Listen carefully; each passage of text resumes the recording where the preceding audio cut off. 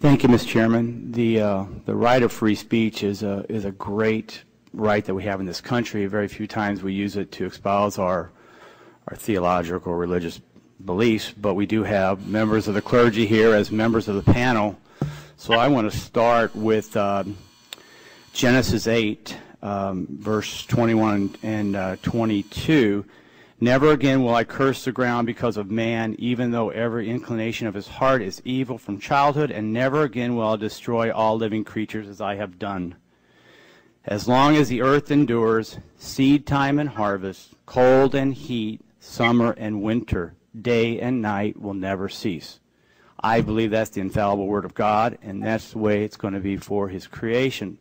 The second verse comes from Matthew 24. And he will send his angels with a loud trumpet call, and they will gather his elect from the four winds, from one end of the heavens to the other.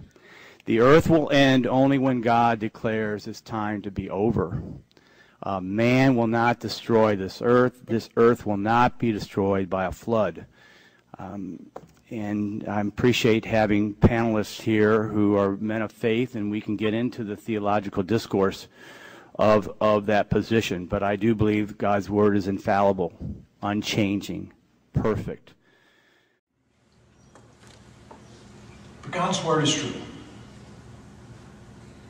I've come to understand that. All that stuff I was taught about evolution and embryology and Big Bang Theory, all that is lies straight from the pit of hell. And it's lies to try to keep me and all the folks who are taught that from understanding that they need a Savior. You see, there are a lot of scientific data that I found out as a scientist that actually show that this is really a young Earth.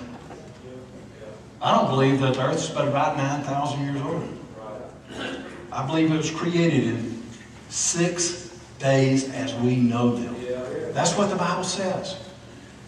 And what I've come to learn is that it's the manufacturer's handbook, is what I call it. It teaches us how to run our lives individually, how to run our families, how to run our churches. But it teaches us how to run all of public policy and everything in society. And that's the reason, as your congressman, I hold the Holy Bible as being the major directions to me of how I vote in Washington, D.C., and I'll continue to do that.